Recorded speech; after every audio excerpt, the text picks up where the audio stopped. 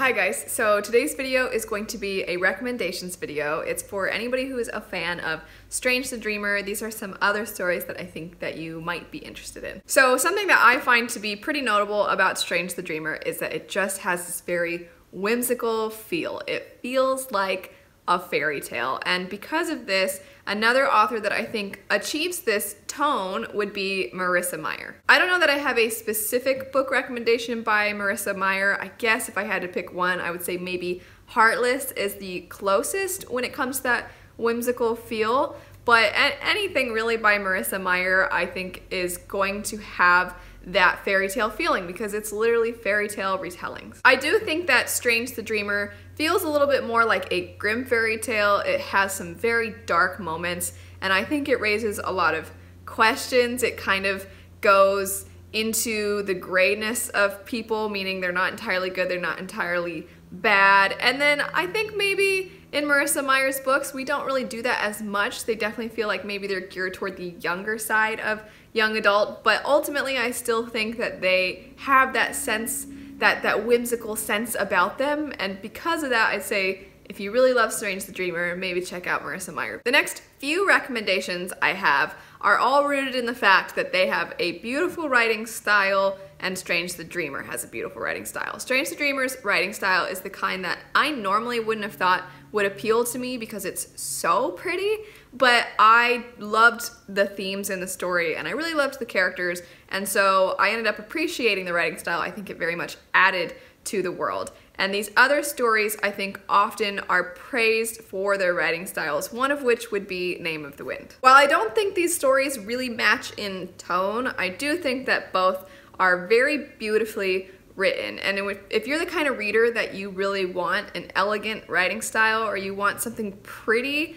just in how sentences are worded, you almost want it to feel poetic, I think both of these books definitely have that. The other two that I would recommend based off of having nice writing styles would be Assassin's Apprentice by Robin Hobb and then Winter Song by S.J. Jones. I personally would say that these stories are extremely different, but again, if you are the kind of person that when you read a story, you almost want it to feel like it's poetry, you want to feel like this author is better at writing, the craft of writing itself, than you could be, then these are ones that I think achieve that. I think sometimes stories, there's a difference between being a great writer and being a great storyteller, and I think all of these, up for debate your feelings on how they are as storytellers, but I don't think anybody would look at the writing in any of these three stories and think that the literal way that the sentences are constructed are poor. My next recommendation is based on the fact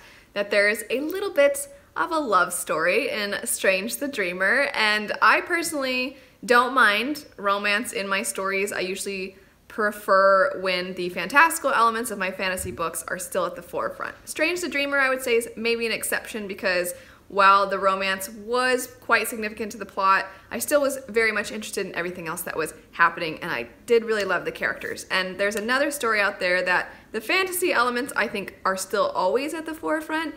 The romance is still really sweet, and it's so cute. I feel maybe weird calling it cute, but it is, and that would be Warbreaker by Brandon Sanderson. I'm not just recommending it because both of these stories have romance. I'm recommending it because of the kind of romance between these characters, and that is that it's very sweet. It's very nice. A lot of times stories, and it's completely fine, but a lot of times stories, they start off as enemies and then they become lovers, or there's that constant banter between them, things like that.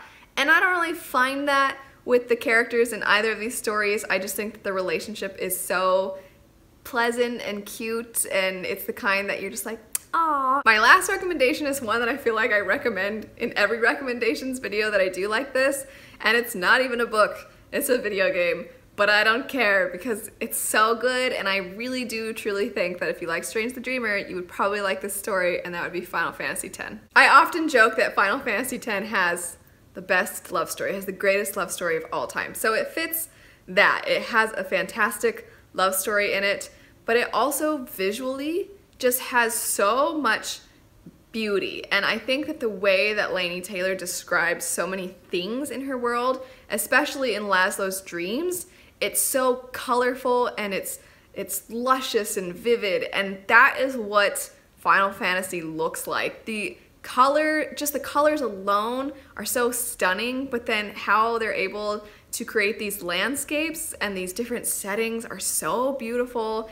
And I just feel like if Laszlo's dreams could be seen, like we could literally see it, it would be in some of the places in Final Fantasy X because they are just gorgeous. Anyway, that's it for some of my recommendations for anybody who's a fan of Strange the Dreamer. Let me know what you would recommend. I definitely would love to see that. But anyway, I hope you have a great rest of your day, and I'll see you all later. Bye.